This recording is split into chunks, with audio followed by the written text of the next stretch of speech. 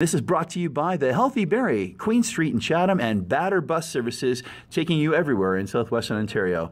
Playoff hockey continues in the GOJHL, and the Chatham Maroons took a commanding 3-0 series lead Sunday night. A lopsided evening for the St. Thomas Stars in front of more than 1,100 fans at Chatham's War Memorial Arena.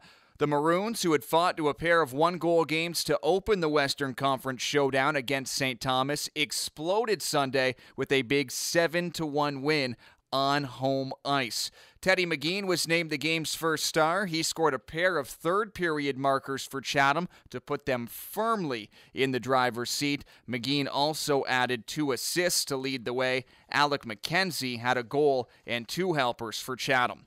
Also scoring for the Maroons were Bobby Harrison, Kevin Gersoy, Ethan Sarfati, and Nolan Vandenborn. Brandon D'Agostino added 2 assists.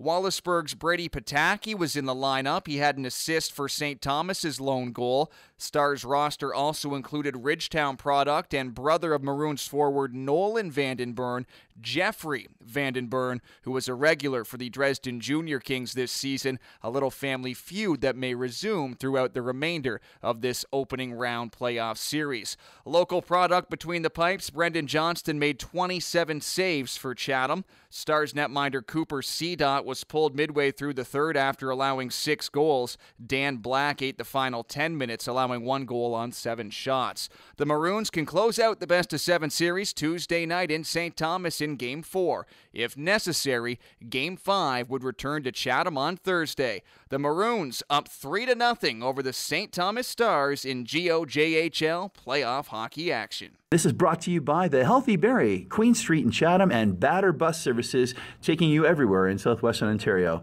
99.1 FM.